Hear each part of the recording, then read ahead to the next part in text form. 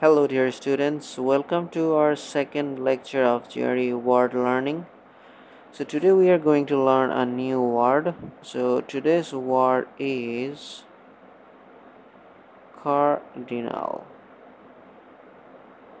So before we find the meaning of the word, let's think about the story behind this word so that we can easily remember this word. So instead of thinking the whole word cardinal, we're gonna think car and Daniel. So let's think about this story. So we have a car, and when we wrote car Daniel, we wanted to mean that the car is the most important thing for Daniel. So Daniel is a boy and he really loves car. So the meaning of cardinal is very important.